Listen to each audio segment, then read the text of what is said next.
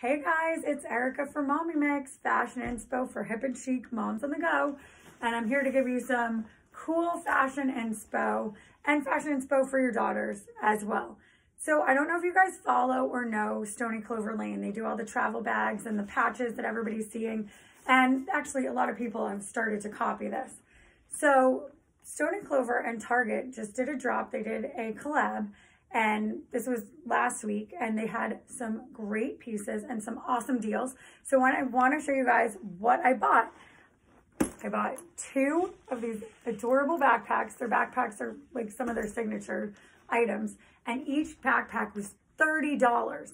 Now, their original backpack is about $158. So this was an amazing steal, and I can give one to my daughter.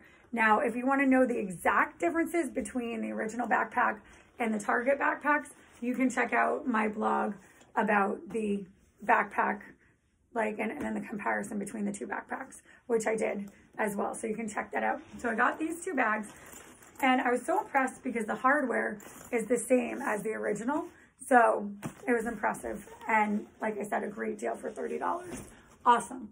I also got an adorable patch for $5, which was great. And then I took a chance and I saw some of the clothing that they had come out with. And while I didn't want to buy any summer outfits or anything like that, I did buy two bikini tops, and they're really cute. They just run very small.